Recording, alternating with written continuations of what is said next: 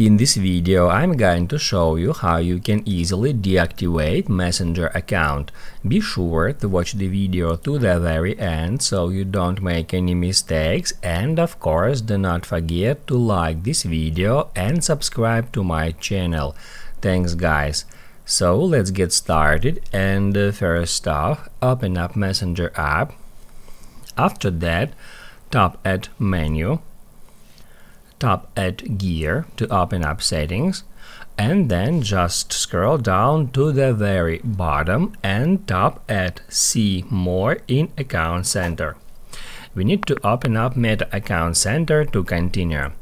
After that, right here, tap at Personal Details, Account Ownership and Control, and then Deactivation or Deletion. After that, it will show us all our Facebook and Instagram accounts associated with that Meta Account Center. However, it is not showing Messenger account. That's because in order to deactivate Facebook Messenger, we need to deactivate our Facebook account.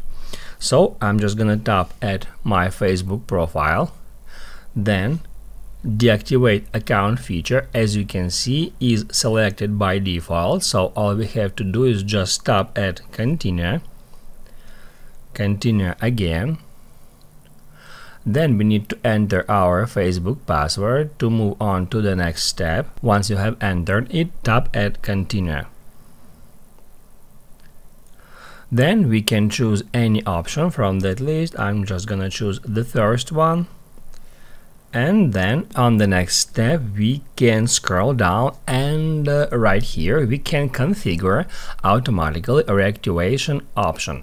By default, it is set to 7 days, which means that after 7 days your account will be automatically reactivated. I recommend you to tap right here and select Don't reactivate automatically, and then tap at Done. Then tap at Continue.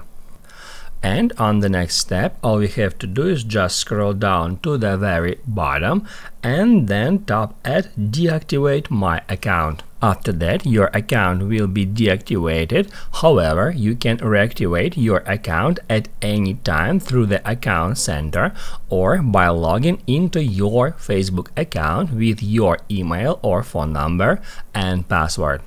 That's how you can easily deactivate your Messenger account.